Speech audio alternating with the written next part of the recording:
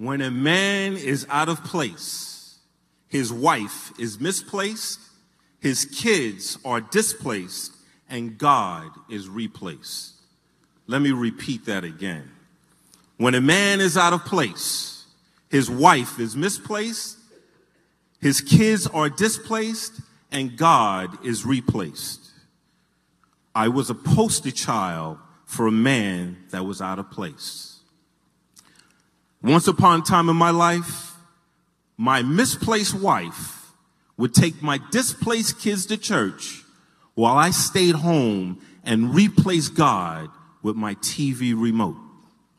Talk about a man that was out of place, out of alignment with God, disconnected from hearing God. A man out of order, living in a world of chaos, is a dangerous place to be.